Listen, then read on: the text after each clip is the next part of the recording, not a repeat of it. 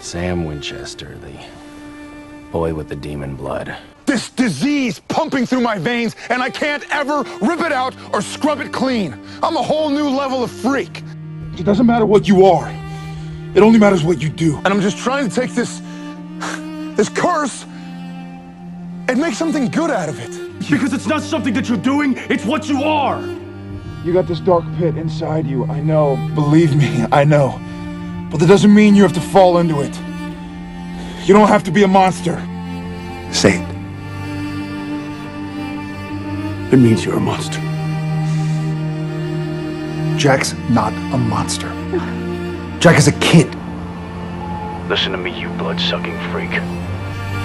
You're not the devil, you're just psychic.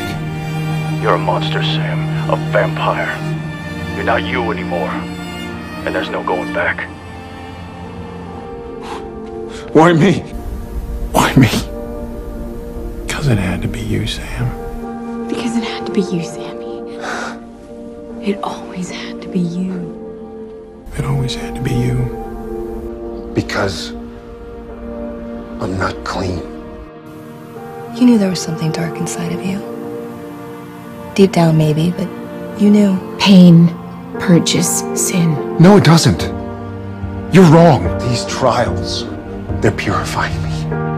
You'll never, ever hear me say that you, the real you, is anything but good. Sammy, close your eyes.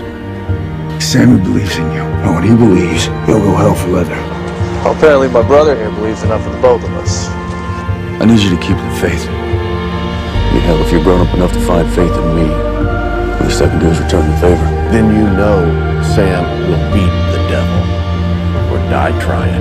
Just didn't want to let you down. Do you want to know what I confessed in there? What my greatest sin was how many times I'd let you down. This is the night you ditched us for Stanford, isn't it? Ever think about running away anymore? Not anymore. You happy, Sam?